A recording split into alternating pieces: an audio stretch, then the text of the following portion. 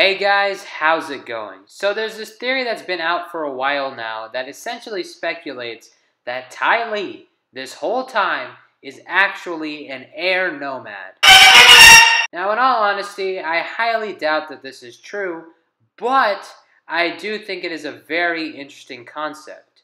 So I decided that in this video, I'm going to explore an alternate Avatar the Last Airbender timeline in which Ty Lee is actually an air nomad and is aware of the fact that she is. I think this is an interesting concept because I think this would alter the trajectory of the original storyline greatly. Because there's so many questions that arise from that. Like, would Ty Lee just outright hate the Fire Nation? Would she even become friends with Azula and May? Maybe she would just try to kill the Fire Lord herself.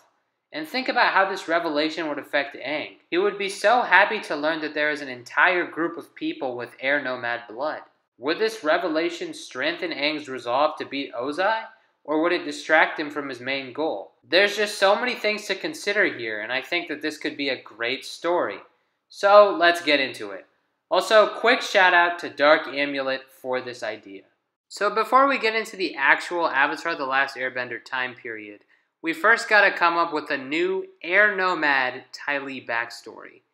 Now if you don't care about the backstory, you can just skip to this timestamp, but I think it's kind of interesting to think about, and it adds a little bit more context to the main story. So, the creator of this theory, or at least I think he's the creator, brought up a pretty interesting point about Ty Lee's backstory that I hadn't really thought about before. So, Ty Lee met May and Azula at the Royal Fire Academy for Girls.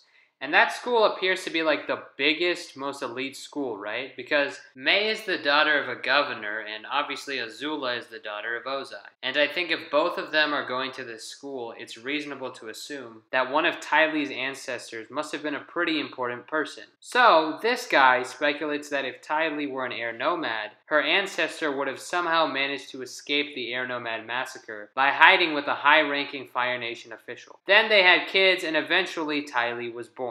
So pretty much I'm going to build off of what he said and make a more fleshed out story. I'm going to try to not spend too much time on this because I want to move on to the actual what if scenario. But again, if you want to skip this portion of the video, then here's the timestamp. Okay, let's get into it. So let's say that there's a man and his name is Lee Great-Grandfatheress. Nah, I'm kidding. Let's just say his name's I don't know, Tashi. So Tashi was born into a low-class family in the Fire Nation. He was an only child, and unfortunately, at the age of 2, both of his parents passed away because of some disease. And this disease only affects people above the age of 18. So Tashi didn't die from it. Because Tashi didn't have any parents to look up to, he started to idolize the great Fire Lord Sozin since he was the ruler of the land. From Sozin, Tashi learned the importance of having power. And he felt the best way to gain power and to get close to Sozin was to become a high-ranking admiral in the Fire Nation army. So, starting at the age of 4, Tashi trained day in and day out to get stronger. He knew he had to work harder than anyone else did since he could not firebend. After years of grinding away, Tashi joined the army at a young age of 14 years old. He became an exceptional swordsman and hand-to-hand fighter. Being pretty small compared to most fighters, Tashi relied on speed and agility rather than strength to defeat his enemies. Due to his ability, by the time he turned 20, he became a Fire Nation admiral. He was incredibly proud of himself. Directly ordered by Fire Lord Sozin, Tashi was given the role of guarding a newly established Fire Nation colony, and was given 100 soldiers to command. So one day, a 19-year-old air nomad woman, I'm running out of names here, let's just call her, Emily. I know that sounds really out of place, but who cares? Okay, so Emily enters the... No, I can't do this. The name sounds too out of place. Okay, let's just call her, Amrita. So Amrita enters the Fire Nation colony in order to meet up with an old friend. Tashi notices her walking around and finds her extremely beautiful. So, he shoots his shot or whatever, but obviously she's not going to just be with a random dude, so she rejects him. However, she's a really nice person, so she lets Tashi hang around with her and her friend, and they spend a long time talking, and Tashi learns more about air nomad culture. Tashi lived his whole life believing that power was all that mattered, and without that, you wouldn't be respected. But after hearing about how air nomad culture is, and how everyone is treated equally, and all that good stuff, Tashi started to develop a deep respect for it. He also started to learn about more things like how chi works and stuff like that. One day later, Amrita leaves and says goodbye to her friend and Tashi. She promises to come back and visit the both of them. When she leaves, Tashi starts to use his newly acquired knowledge of chi to develop a new style of fighting. This is where he comes up with chi blocking. And obviously he trains in this skill and eventually gets really good at it. A few weeks go by and it is now time for Fire Lord Sozin to order the genocide of the air nomads, which is obviously something we're all familiar with, and he asks Admiral Tashi and his soldiers to aid in the murder of these people. Once he gets the news, Tashi is utterly shocked. He is disgusted at Sozin's actions. He sincerely believed that Sozin wanted to gain power, and with that power, he would give other nations a higher standard of living. However, committing mass genocide on an entire nation was definitely not going to accomplish that. Tashi was ordered to go to the Eastern Air Temple, which incidentally was the same place Amrita lived. By the time Tashi gets to the Air Temple, the massacre has already begun. Tashi rushes inside, although I'm not really sure how, because it wasn't really made clear how the Fire Nation soldiers got into the air temples without being able to fly. So let's just assume he used a dragon or something. So Tashi gets there and he runs around to find Amrita. After a few minutes of searching, he notices a Fire Nation soldier standing in front of an unconscious Amrita, getting ready to kill her. What had happened was that Amrita's parents and siblings had been killed in front of her, and due to the shock, Amrita fainted. Before the Fire Nation soldier could kill her, however, Tashi stabs the soldier with his sword. He then takes the armor off of the dead soldier and puts it on Amrita. He throws the dead soldier off of the edge of the Eastern Air Temple so that no one can find the body with the stab wound. He then runs to Amrita and carries her on his back. The other soldiers assume that she is a wounded Fire Nation soldier that is being saved by Tashi. That soldier must be really important to him, says Fire Nation Soldier 1. Using his dragon, Tashi takes Amrita to her friend's house and tells Amrita's friend to keep her safe. As fast as he can, Tashi makes it back to the Eastern Air Temple. The air nomads have almost been completely wiped out. Admiral Tashi, where have you been, sir? The job is almost done here, says Fire Nation Soldier 1. Listen, soldier, you did not see me leave. Remember that. If I figure out that you or anyone else ratted me out, I'll kill all of you. You've worked under me for a while now and know what I'm capable of. I'll find a way to do it, even if I'm thrown in the boiling rock. The soldier is shaken by Tashi's threats. Don't worry, sir, I won't say anything, and I'll make sure no one else does either. Tashi runs towards the battle scene. If it's not too late, maybe I can save a few children, thinks Tashi. Unfortunately, before Tashi can do anything, the battle ends. All the air nomads have been wiped out. Once it's over, Tashi is given a large amount of money for being one of the lead admirals in the destruction of the air nomad civilization, even though he obviously didn't kill anyone. After being paid, Tashi plans to quit his job as an admiral. But if you quit, that puts Amrita at more risk of getting caught, exclaims Amrita's friend. She can come stay with me then. I have a large amount of land thanks to my position in the Fire Nation army, and obviously no one is going to come check my place, since I'm considered a Fire Nation hero. So if Amrita wants, she can stay with me. If she doesn't want to, then I guess I'll have to keep my position. Amrita smiles. I'll stay with you. So Amrita moves in with Tashi, and obviously Amrita is still incredibly depressed after what happened. But Tashi makes her feel better by trying to learn more about air nomad culture. Eventually they start doing some air nomad rituals at home. I don't know exactly what air nomads do, but I don't know, use your imagination. Eventually they get married and have kids. Amrita teaches them about air nomad culture, and Tashi passes on chi blocking to them, since he believes it is important to know how to protect yourself. He chose to teach them this method of combat because it is the only fighting style he didn't learn from the Fire Nation. So all the teachings get passed down through the generations. Okay, so now we're finally at the Avatar the Last Airbender time period. If you skip the whole prequel part, all you need to know is that Ty Lee's great-grandmother was an air nomad, and she passes down air nomad traditions, and the story of the air nomad genocide. Ty Lee's great-grandfather passes down the teachings of how to chi block. And then you might ask, how are they even able to pass all of this down? Like, if someone marries the child of Ty Lee's great-grandparents, what's stopping them from exposing the child for having air nomad blood? So the thing is, right, you have to remember that Ty Lee's family is very wealthy, and they have a high societal status. Therefore, I think potential spouses wouldn't mind keeping it a secret. Plus, it would be pretty hard to prove that they were actually related to air nomads. Additionally, I'm sure there are plenty of kind-hearted people in the Fire Nation that do not approve of what Fire Lord Sozin did. Plus, if they did really love the person they married, they wouldn't rat them out. Okay, so like in the original storyline, Ty Lee goes to the Royal Fire Academy for Girls and befriends Azula and May. At this point, Ty Lee's parents have chosen not to tell Ty Lee or her siblings about the Air Nomad genocide because they feel they are too young. In fact, they're thinking about not telling them at all. What's the point of burdening them with the dark history of your ancestors? Asks Ty Lee's father.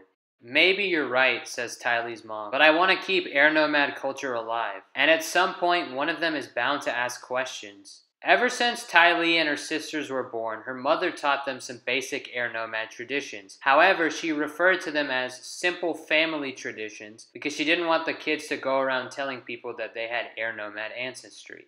Again, I'm not really sure what the Air Nomad traditions are, but considering they're super spiritual people, they probably had their own rituals, so yeah. Alongside the Air Nomad traditions, all the girls learn chi blocking as well. As Ty Lee gets closer and closer with Azula, she and May eventually are invited to the Fire Nation Palace. She goes there and meets Zuko and Zuko's mother and even gets to see the Fire Lord. When Ty Lee gets back home, her parents are enraged. You cannot go back there, commands Ty Lee's mother. But what's the problem? Questions Ty Lee. The mom tries to avoid the question, but Ty Lee keeps pressing her for an answer.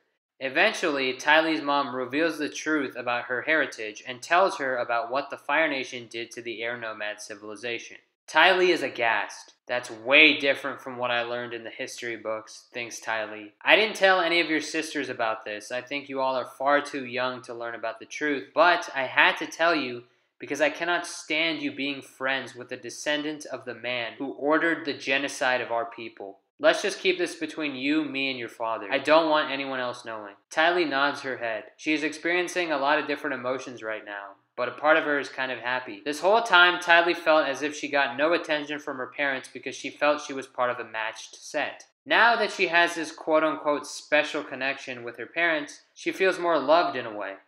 Even though she was told not to, Ty Lee still goes ahead and tells May about her ancestry. She does this because they're both really close, and now May is like Ty Lee's only real friend. That's the only interesting thing I've heard in my whole life, responds May. Nice. As Ty Lee goes into detail about the evil misdeeds of Azula's ancestors, May and Ty Lee start to realize that Azula is pretty messed up herself. Whenever I did a new acrobatics trick, she would always push me over, exclaims Ty Lee. May nods. She would always try to intentionally put me in awkward situations with Zuko. Zuko's not like his sister, though. He's much nicer. He might even hate his father's side of the family more than you do. The only good thing that came out of all of this is that my parents finally are giving me some kind of attention. I have so many siblings, and it feels like I have to compete for my parents' love. I just wish there was more I could do. That way my parents would truly be proud of me. Ty Lee's eyes widen. I know, I'll try to convince the Fire Lord to honor our Air Nomad heritage. I'll get him to apologize. If I pretend to be friends with Azula, I can get close to the Fire Lord and talk to him. Are you crazy? He's not gonna listen to you. If he finds out you're part Air Nomad, he will murder you and your entire family. We should still pretend to be Azula's friend, though. I don't know what she would do to us if she figures out we don't want to be friends with her anymore. Ty Lee frowns. She knows May is right, but she is still determined to have her Air Nomad heritage honored by the Fire Nation. Now, obviously, part of the reason why she wants this is to get more attention from her parents, but she is also doing this to get justice for the Air Nomads. So it's like killing two birds with one stone. So anyways, the years go by and May and Ty Lee continue to hang out with Azula. Now obviously Ty Lee is hiding this fact from her parents. She has to sneak around whenever she goes to Azula's house. Actually, it's not really even a house, it's more like a castle. But anyway, she finds her way around it. And her parents never find out. And honestly, her parents don't even have time for her. They have like 6 other kids to worry about. One day in her final year of schooling, which I don't even know when that is, because I don't know how long people in the Fire Nation stay in school for. Because like Azula's 14 and she's never in school, and the same thing applies to May and Zuko. But then Aang went to Fire Nation school and he's 12, so I don't know, I'm just going to assume Ty Lee's like 12 at this point. So anyways, one day in her final year of schooling, Ty Lee is chilling at Azula's castle. She's about to quickly run back home after hanging out with May and Azula, but as she is running back, she runs into Fire Lord Ozai. Oh hey, you're my daughter's friend. Are you enjoying your stay at the Fire Nation Palace? Ozai's a hotel concierge in this timeline. Ty Lee smiles. Oh, it's been great so far, thanks. This is the first time I've actually had a conversation with the Fire Lord, thinks Ty Lee. The only thing Ty Lee can think about when she sees Ozai is the story her mother told her of the Air Nomad genocide. I want him to acknowledge the sins of his ancestors, thinks Ty Lee. I want him to apologize. Who knows? Maybe he's different from his grandfather. It's possible he could be feeling guilty about it. Maybe if he learns I have Air Nomad blood in me, he'll be relieved because he would finally have a chance to atone. But when I brought up this idea to May all those years ago, she told me not to do it. So what should I do? Hey, Fire Lord Ozai, can I ask you something? Says Ty Lee. Sure, what is it? What happened to the Air Nomads? In history class, they kind of glossed over that portion. Why are you interested in this? You're not part Air Nomad, are you? No, of course I'm not. Ozai laughs. Don't worry, I'm just messing around. Every single Air Nomad was murdered by the Fire Nation. There's no way any of those weaklings would survive our wrath. Ty Lee gasps. What? Firelord Sozin ordered them all to be wiped out. Why? The Avatar was the greatest threat to the Fire Nation, and you must do everything you can to completely destroy your enemy. And now, he and his people are no more. Just what I would expect from my grandfather. Ozai bursts out laughing. Ty Lee's eyes widen. This makes me sick, thinks Ty Lee. Let that be a lesson to you, girl. The weak always perish, and that's a good thing. Weak people do not deserve to live in this world. Ty Lee gasps. It was nice talking to you, says Ozai as he walks away. Ty Lee runs as far away from the Fire Nation Palace as she can. She sits on the ground. Tears are streaming down her face. There's no way anyone can be this cruel, thinks Ty Lee. He has to pay, but there's nothing I can do. He's too powerful. There's no hope. After her talk with Ozai, Ty Lee feels like there's no reason to stay in the Fire Nation. When Ty Lee's parents felt confident that Ty Lee wouldn't tell anyone, they went back to treating Ty Lee like she was part of a matched set and kept comparing her to the rest of her siblings. On top of all of that, Ty Lee couldn't bring herself to even look at Azula after talking to her father, as Ty Lee felt that Azula shared some of the Fire Lord's personality traits. Ty Lee ends up running off to the circus, and for the next 2 years, Ty Lee has the time of her life. She feels free from the burden she was carrying, but in the back of her mind, Ozai's words still ring in her ears. Now, while Ty Lee is in the circus, we obviously have things going on with the Aang gang and Zuko. So, as of right now, nothing has changed with these two groups. Like, everything that has happened in Avatar the Last Airbender happens the same way. Aang is saved by Katara and Sokka. Then he figures out what happened to his Air Nomad homies. He then learns about what his mission is from Avatar Roku. Then a whole bunch of stuff happens, and there's the Siege of the North thing, and obviously Aang and the squad win thanks to Godzilla Aang, and the Fire Lord orders Azula to capture Zuko and Iroh. So, like in the original series, Azula goes to ask Ty Lee for help. What is she doing here? Thinks Ty Lee. I haven't seen Azula in 2 years. Brings back a lot of bad memories. Ty Lee, it's so great to see you, smiles Azula. Oh my gosh, Azula, it's been so long, exclaims Ty Lee. Wish it were longer though, says Ty Lee under her breath. I need your help with something. It's an important hunting mission. I'm sure it'll be more worth your while than spending your time at a dump like this. Leave this place? The place that gave me joy for the past 2 years of my life? This is the most fun I've ever had, and you want me to give all that away just to please you? I'm never returning back to that place, thinks Ty Lee. Oh no, I'm sorry, Azula. I'm enjoying my time here a lot. I finally found my calling, you know. I appreciate the offer, though. Okay, that's fine. I understand. Thank you, Azula. Who knew Azula could be this understanding, thinks Ty Lee. What did she even want from me? Must have been pretty important if Lord Ozai sent his own daughter. Oh no, what if they found out my mom is part Air Nomad? Is Azula here to capture me? I mean, there's no chance that could happen, right? Maybe if I ask her some questions, I can get a clue on what's going on. Hey, Azula, says Ty Lee. What kind of mission is this? I mean, why would your father send you of all people? It must be pretty important, huh? Well, I have to go capture my brother and my uncle. Whoa, your brother and your uncle? What for? You've missed out on a lot. My brother Zuko got banished for being an idiot. My father has made him look for the Avatar, and apparently Zuko found the Avatar, but failed to capture him. And well, my uncle is a traitor, but that's a long story. Wait, he found the Avatar? I thought the Avatar was killed by the Fire Nation. So did I. Turns out he lived. He froze his body for 100 years, so he's biologically still 12 years old. He's pretty easy to spot since he's the only air nomad alive. He's got that weird arrow thingy on his head. Air nomad? Thinks Ty Lee. I'll come with you, exclaims Ty Lee. I want to see this Avatar guy. Oh, wow, that's great news, but why do you want to see the Avatar? I thought you found your calling here. I don't know, he just sounds so interesting. Anyways, I'm ready to leave right after my show. Oh, okay. That's strange, thinks Azula. But Ty Lee's always been a weirdo. Ty Lee walks away with a big grin on her face. Maybe there is hope, thinks Ty Lee. Anyways, I'm going to stop it right there. If you enjoyed the video, please leave a like and subscribe.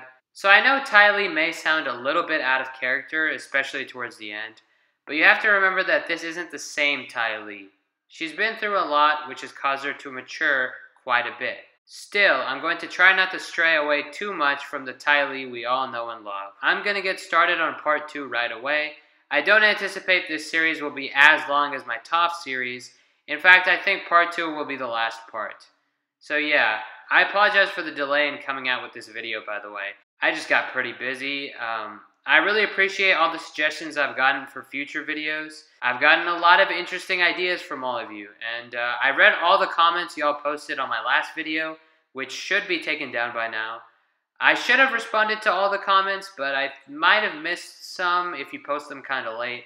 But don't worry, I have screenshots of all of them so I don't lose out on all of your interesting ideas. I'm actually probably going to make that a regular thing and post updates to my channel from time to time. Those videos will only be up temporarily like the last one, so if you want to be kept in the loop, I would recommend subscribing with notifications on. But anyways guys, thanks for watching and I'll see you all later.